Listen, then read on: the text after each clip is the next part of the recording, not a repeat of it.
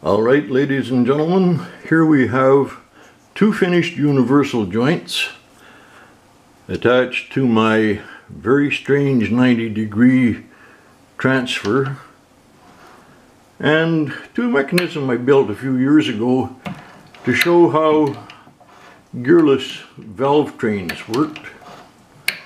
And I tried to do this with my tripod so my camera would be steadier, and I just couldn't find a spot to set it that suited me. But you can see the universal joints performing quite marvelously, just like I had hoped they would.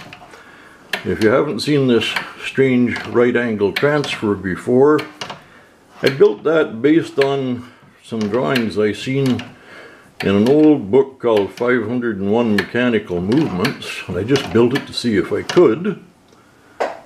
And this other mechanism was my work through to try and understand how a gearless mechanism on an engine worked that opened the valve in every second revolution of the engine.